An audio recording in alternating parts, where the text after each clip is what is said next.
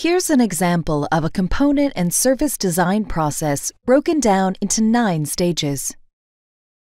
First, education and consultation, where your collaborator can give you hands-on training and consultation. Then they will gather your insights and discuss product concepts. At the planning stage, your collaborator can provide technical consultancy and project management. They can also help to design your kit or assay. The next stage is all about developing a minimum viable product, which will lead you to verifying and validating your product. The time frame for this stage will vary depending on your specific product and needs.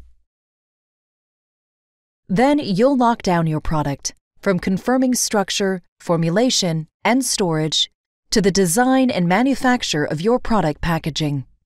With your product finalized, you're ready to hand over to manufacturing.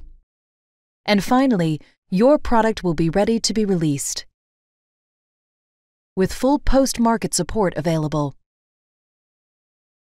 9 stages, with a range of services and support available at every step of the way.